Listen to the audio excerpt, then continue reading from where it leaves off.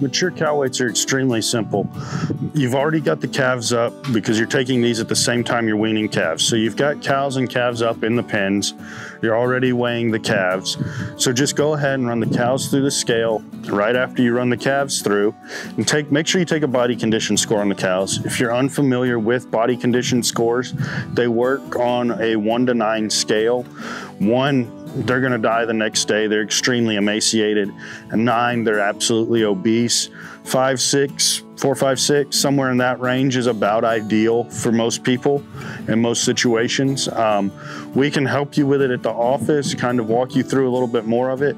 The best way would be to actually call a county extension agent or someone like that, somebody in extension that has a lot of experience taking body condition scores. They can help you out as well as us.